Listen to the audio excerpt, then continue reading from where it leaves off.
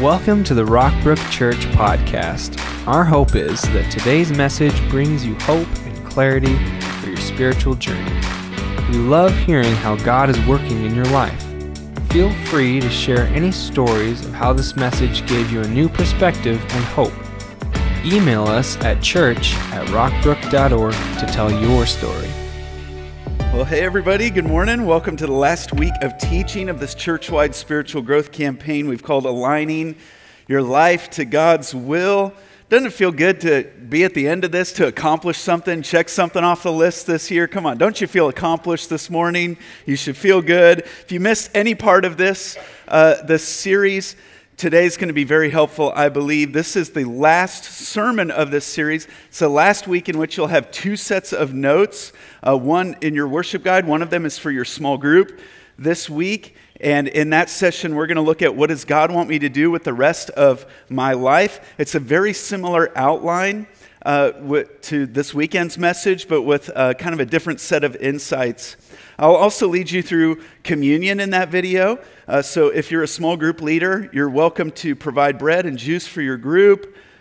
Or we have prepackaged elements in the back of the room today. If that helps you out, you can just go ahead and grab one for every person in your group. And then at the end of that small group video, I can lead your group through communion if you like in your small group there. Now, since we're talking about communion, now it's just a great time to tell you that the Brook for Kids team is making communion available for families this afternoon at 3 o'clock in the East Building. It's a great way to give your children the opportunity to explore and experience communion with the support of your family. So we're looking forward to that as well.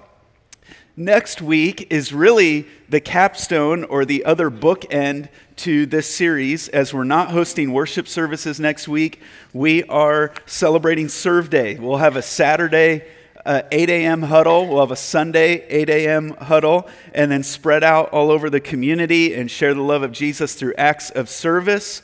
This weekend, if you're not plugged into a Serve Day project yet, you can take a look at our project list, sign up to serve in a project that fits your abilities. We've got indoor, outdoor stuff. We've got strenuous stuff, not as strenuous stuff, all different kinds of projects, different physical intensities. Check out the lobby, rockbrook.org/serve, the app, plenty of places to peruse those and sign up. Pastor Tom, who oversees our Serve Day, asked me to just let you know that we're doing trash pickup as well. I'm leading a project on Saturday, a project on Sunday. He said, if you don't do anything else, take the 1 hour you would have that you'd been at church and just serve your community by picking up trash. Even look through the project, say, man, okay, I don't have a lot of time maybe that weekend, but you could at least take the hour you would have gone to church and use that to serve. And then we'll come back next weekend, Easter weekend, and celebrate all that together. I just want to thank everybody who's leading a project, serving in a project, and so forth, making this happen. Serve team that's made this happen. We still have a week to go, and we already have more people signed up to serve than served at last year's Serve Day. So thank you, and praise God for that, and awesome stuff happening. All right, look at your neighbor, say, you look so aligned. You look aligned. Wow. My goodness, you look aligned. You know, living aligned to God's will is the only way to really live. Everything else is just existing. And we've been looking in this series at what aligns us to God's will, because we don't want to just exist, we want to live. In fact, Ephesians 5:17, would you read this out loud with me? Do not be foolish, but understand what the Lord's will is. Ephesians 5, I would encourage you to read that whole chapter today sometime. I read just this verse in about 10 different translations. One of them said, don't be stupid, know what the Lord wants you to do. And I didn't put that one in your outline, but it spoke to me, I'll tell you, I felt it. Alignment to God's will and purpose for your life starts with Him. It doesn't start with you, okay? Alignment to God. Here's the way I'll say it. It has to be reverse engineered. You don't start with you and map out a trail from you. You start with, where does the story end? Where is God leading me? Where is God? And then you back up from that. And you say, how can I get in alignment to God? A man went hiking and camping with his friends. He got separated from his friends, and it got dark. He was on the trail, sketchy part of the trail, falls off the trail, rolls down into this valley, gets up, is completely disoriented. It's dark. He pulls out his flashlight to try and find his way back to the trail or figure out where to go. He's shining it one way, shining it another way, cannot figure out where to go. And realizes the problem here is that this flashlight is attached to me and I am lost. And that's how it goes for many of us, is we have this little light and the world tells us, start with yourself, follow your heart. That's the wrong advice. You don't make a good North Star for yourself. You need something to aim for. So the man turns out his flashlight, lets his lights adjust. He sees off in the distance an orange glow. He now knows what to move toward. He moves toward that, and it's his friends who have built up the campfire as big as they can make it so he can find his way back to them. You need something bigger than yourself, outside of yourself, to align to, and God wants you to have that. In fact, if you're taking notes, God wants you to be aligned to His will. He is shining lights, casting out signals, trying to get you on board with it. God wants you to know your purpose and alignment as clearly as possible, and listen now, as early as possible. Now, if you have little kids, you look at their life, it seems like my boy's life purpose is to go to urgent care as often as possible. Like that's their... In fact, I nicknamed them this week. I said, you guys are my safety inspectors. Like, next time you sell a house, don't hire an inspector. Just bring my boys over. If there's a faulty outlet, they'll find it. If there's a loose stair, if there's a bad railing, they'll exploit it. They'll find it instantly. It's like, play with the toys, maybe? Like, come on, guys. But what's the goal? It's to train them up in their purpose. Life is not just about getting to eternity. Life is preparation for eternity. And sometimes what can happen in Christian circles is we raise up people in the faith to say, I know Jesus, so I'm ready to die. But they don't know their purpose in Christ, so they're not ready to live. Again, in Ephesians 5, verse 8, it says, for once you were full of darkness, but now you have light from the Lord. So live as people of the light. So what is the North Star that's guiding our church and guiding our lives to His will? You know, I hear people say, maybe you've heard this said, let's keep the main thing the main thing. You ever heard that? Keep the main thing the main thing. I've never found anyone who would disagree with that. Everyone wants to keep the main thing the main thing. But none of us agree on what the main thing is. That's the problem. So we want to be a church that says, well, let's let Christ determine that. Let's let Christ determine what the main thing is, and that He Himself is the main thing. In fact, I'll say it this way, and this is just a summary statement of all that we've studied. It's our guiding light. It's our North Star. The North Star is how the ancients would guide themselves when they would cross the seas or oceans, and they knew where they were when they knew where the North Star was. And when you find that North Star and you know where it is, then you know where you are. It's what guided them. Here's our North Star as a church. It's that Jesus is Lord. And a great commitment to His great commandment and great commission will grow a great church. It'll grow a great Christian as well. Would you read this out loud with me, please? Jesus is Lord, and a great commitment to His great commandment and great commission will grow a great church. What does it mean that Jesus is Lord? We started there and we said God became a man. He came to earth. We saw this out of Philippians chapter 2. And He died in our place to demonstrate His love for us, to pay for our sins. And now He is risen and exalted to the highest place in existence. And life really begins for someone when they say Jesus is Lord. That they're the ruler, they're sovereign. Jesus is sovereign, master, ruler. In 1 Corinthians 8, 5 through 6, look at this verse with me. There may be so-called gods in heaven and on earth, and some people actually worship many gods and many lords. But for us, there is one God, the Father, by whom all things were created and for whom we live. And there is one Lord, Jesus Christ, through whom all things are created and through whom we live. He guides us to great living. We live through him and he guides us to, Jesus wants you to be aligned to the will of God. And there are two primary ways, two summary statements that he does this for us. It's through the Great Commandment and Great Commission. Some of us have just been learning these for the first time. It's been very exciting. Some of us have been revisiting these or drilling down on the depths of these in this series. But no matter where you are in the spectrum of your faith, in terms of your faith, we need to know Jesus and be reminded of these. They're what guide us as a Christian. You're not a good North Star for you. Jesus is a good North Star. So if you will, with me, just one more time in this series. One of the people with Jesus this day asking questions, an expert in religious law, tried to trap him with this question. Teacher, what is the most important commandment in the law of Moses? Jesus replied, you must love the Lord your God with all your heart, all your soul, and all your mind. This is the first and greatest commandment. And a second is equally important. Love your neighbor as yourself. The entire law and all the demands of the prophets are based on these two commandments. What guides us is this great commandment, and the second that is equally important. Well, let's also look at what drives us. Why do we get up in the morning? What inspires you? And that's the Great Commission. This is where so many people are, where we can get broken in our understanding of faith. Is we'll say, okay, I love God and I'll love others. And they stop there. And they think that the goal is just to become a good person. To love God, to help the world.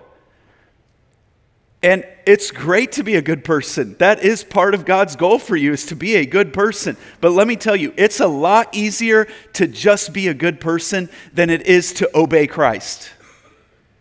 It's a lot easier to say, well, I'll just sit back, I'll be steady, I won't rock the boat, and I'll be a good person and never step out in faith in Jesus' name. And there are a lot of good people who never obey Christ. And we can help each other and love others. And we could help each other off addictive behaviors and become better parents and better spouses and manage money better and become better coworkers. And we will help each other with those things.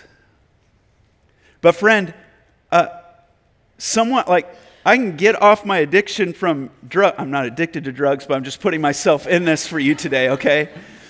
I could get off my addiction to drugs and still not know God.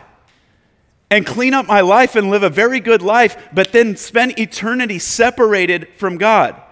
And we can help people, that's a good thing. But sharing the gospel, that is a God thing. And that's what we need to do. So Jesus leaves his disciples with this. He came and told them, I have been given all authority in heaven and on earth. Therefore, go and make disciples of all the nations, baptizing them in the name of the Father and the Son and the Holy Spirit.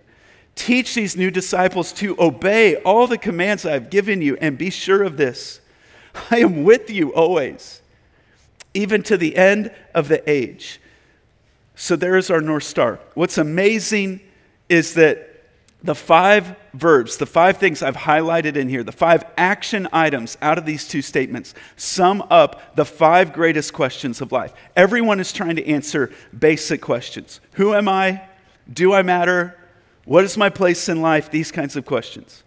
And to be aligned to God, you must answer these 5 questions. That's why I'm giving them to you twice in 2 different ways, in the small group and in this weekend service. Because to be aligned to God's will, you must answer these 5 questions that we've drilled down in each week of this series. The first question you must answer is, what will be the center of my life? Who are you going to live for? What are you building your life around? What does your life revolve around? Everyone centers their life on something. But when life is breaking apart, when you're getting knocked out of alignment, you need an unshakable center. You need the right thing at the center. And this is the question, if you're taking notes, of worship. This is the question of worship. Because whatever is at the center of your life is your God. And when you commit your life to Christ, you're saying, you're my God. You're the center. And how do you keep God at the center of your life? You keep him there through worship. It's why we gather to worship regularly. Because have you noticed that everything in your life is trying to weasel its way to the center and become the center of your life? Have you noticed that everything in the world wants to be number one in your life? It wants all your time. It wants all your money. It wants all your devotion. And through worship, you keep Christ at the center. And when Christ is at the center, you worship. When Christ is not at the center, guess what we do? We worry. Worry is the warning light going off on the dashboard that says, you've moved Christ out of the center of your life. And the Bible says that a sense of wholeness and peace comes over you, settles you down, displaces the worry. The next great question of life is, what will be the community of my life? Who will be my tribe? Who are going to be my people? And we've studied this. That's the power and the great commission of when Jesus tells us to be baptized. Because when someone's baptized, they're identifying with Christ's death, burial, and resurrection. It's also a unifying experience where they're entered into the family of God, the body of Christ. And this answers the great question of life, of belonging. Where do I belong? Where do I fit in? Where will I live out a life centered on God? And you answer, which church family am I going to be a functioning member of and be devoted to? Listen, the more you center your life on Christ, and the more that you mature in Christ, the more you want to sacrifice for his church. Because Jesus loved the church and gave his life for it.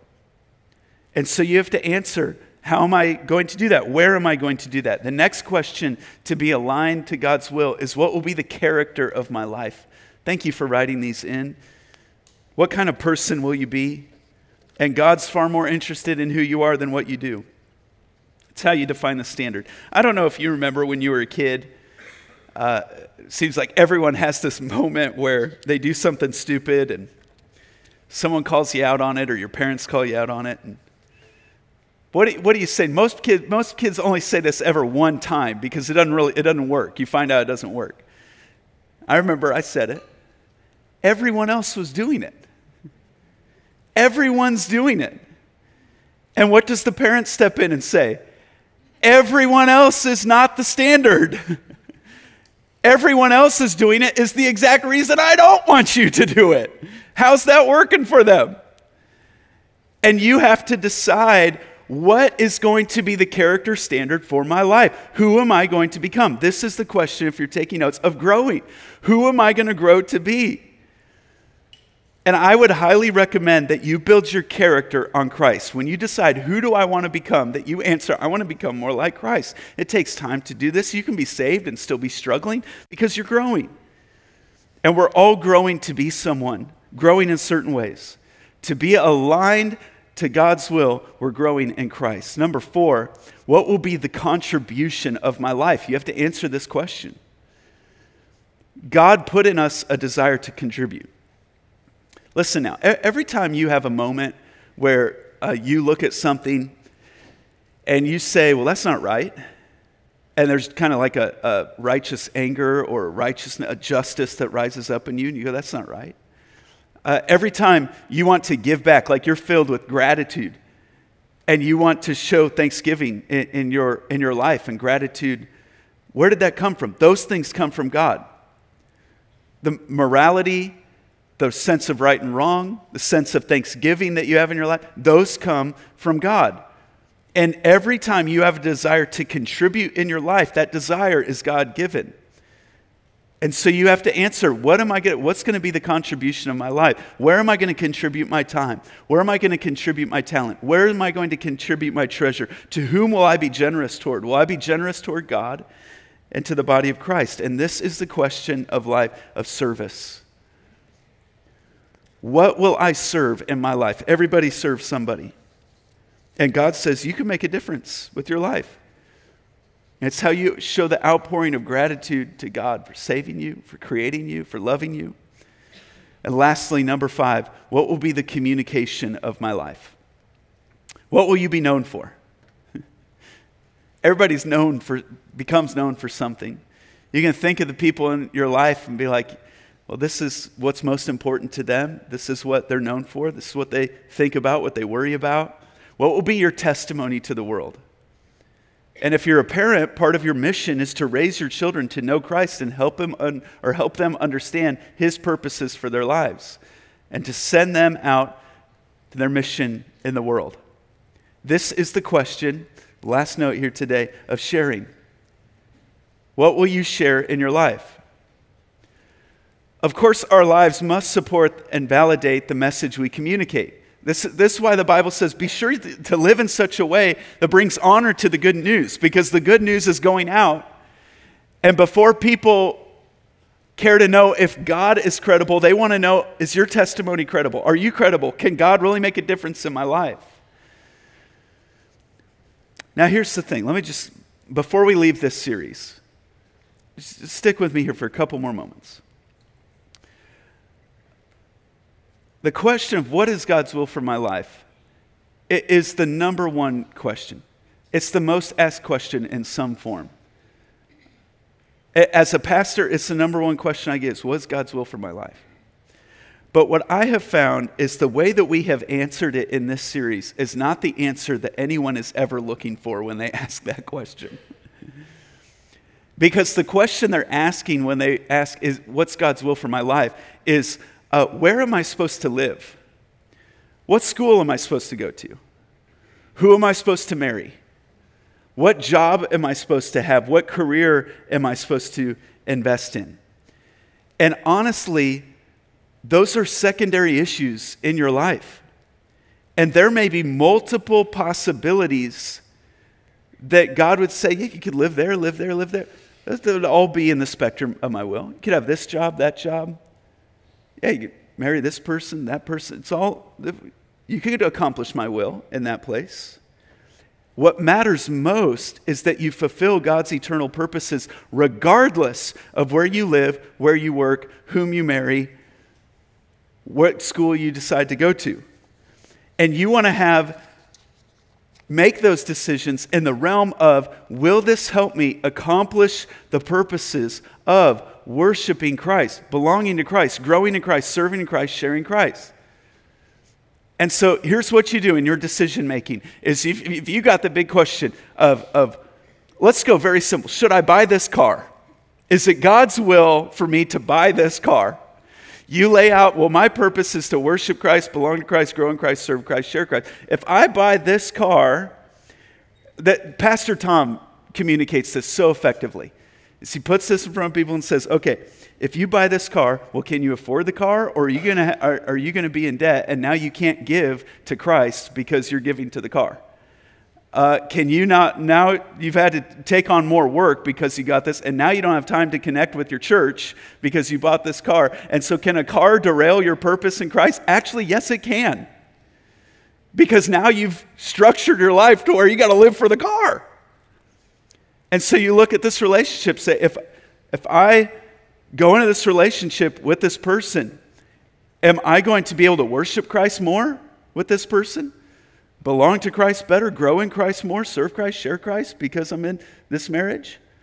It's why God says, I don't want you to be unequally yoked, because it's going to pull you away from your purpose. You say, if I go to this school, will I be able to worship Christ there? Belong to Christ, grow in Christ, serve Christ, share Christ? Can I live a life centered on Christ there? Yes, okay, but how? And what decisions will I make to intentionally be able to do that in my life at that school, in this place, in this workplace? And so sometimes the answer is a clear, no, I should not do that. It's taking me away from my, yes, I should do that. I can grow in my purpose. Some decisions are neutral and you just decide, okay, I can do this, but how will I intentionally fulfill my purpose in these things? One day, history will come to a close. And eternity will go on forever. Someday the book will end on all your problems and all your decisions. And the Bible says that many are the plans in a man's heart, but it's the Lord's purpose that prevails. And so you focus on God's purpose for your life. You run this race. And when fulfilling your purpose gets tough, don't give in to discouragement. Just remember this verse. Take this with you. Let's read it out loud together. For our light and momentary troubles are achieving for us an eternal glory that far outweighs them all. I want to close with one more passage. Close out this series with this. This is from Revelations 4. It's talking about this scene where there are these elders taking off their crowns, casting them at the feet of Jesus. What's amazing is in the throne room of God, there's always a song. There's always worship, glory being given, lifted up. And this one little song, this one little chorus will be sung. It says, "You are worthy, our Lord and God, to receive glory and honor and power. For you created all things, and by your will they were created and have their being. And may it be on earth in you as it is in heaven, that God has created you. By his will you have been created. And you can live and move and have your being in him." Would you pray with me, please? Heavenly Father, we thank you for giving us clarity. And you want us to have it as early as possible. So Lord, I thank you for this spiritual growth campaign that has stretched across all our small groups and even all our age groups. That we can know your purpose for us and begin living out your purpose for us. Lord, help us to raise a generation and to raise our families and to pour into one another in a way that helps us live aligned to your will. Lord, I pray for each person in this room who has a decision, is faced with decisions right now. And they're very much in those decisions. Should I continue this relationship? Should we make a commitment? Should I go to this school or this job or make this change or live here or there? That you give them clarity, but also help them remember what's most important in life and what will last. Lord, I pray for anyone going through a trial today and things are heavy. Lord, I pray that this word would be impressed onto them and that they would remember that these trials are light and momentary compared to the eternal glory that is coming. Lord, we praise you. We thank you. It's in Jesus' name I pray. Amen. Thanks for joining us today. We would love for you to get connected to what's going on at Rockbrook Church. Visit us online at rockbrook.org for service times, small group information, and other ways you can discover your purpose here on earth.